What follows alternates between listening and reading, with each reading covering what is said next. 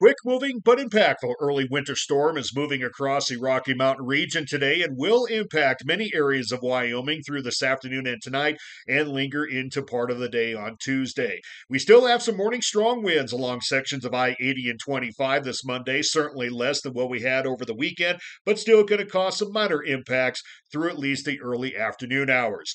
Ongoing snow is occurring in the western areas of Wyoming, especially the mountains and valleys, and some of the higher elevations of I-80 close to the Utah line. This will be spreading eastward through this afternoon and tonight and through early Tuesday morning. It's going to leave a combination of slick roads and black ice, which will be the primary impacts, and much of it will occur during the night tonight and Tuesday morning, but we may have to watch out for some localized areas of blowing snow along our higher elevations and wind-prone areas during the overnight tonight.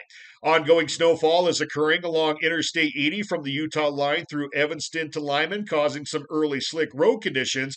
And we also have ongoing road impacts, which will be the case through today and much of tomorrow along Wyoming 28 near South Pass.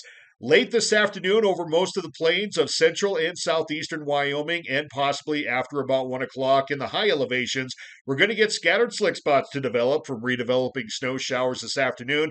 Heaviest snows will occur this evening and the overnight, and is going to be stretching from I-80 east of Rawlins through Arlington Elk Mountain, may hit pockets of the Laramie Valley and eastward towards Cheyenne and the Nebraska line. Also I-25 from the Colorado line through Wheatland, Douglas, and up to Casper. Going to see the heaviest impacts in the evening and overnight, and they will include slick and snow-packed roads, and again could see some areas of reduced visibility from the snowfall itself and perhaps some localized areas of blowing snow.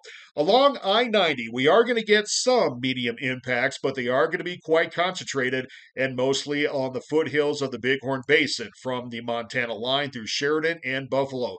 Eastward towards Gillette and heading into Sundance in South Dakota, lesser impacts expected, mainly wet to scattered slick areas this afternoon and tonight, and that will coincide with the rest of the state, a mixture of low to medium impacts from snowfall, scattered slick areas, localized areas of black ice, and maybe some more concentrated slick areas along the higher elevations of central Wyoming. In the western mountains and valleys, going to have daytime blowing snow, reduced visibility from snowfall, which will taper off in the evening and overnight, leaving slick and snow-packed roads into Tuesday.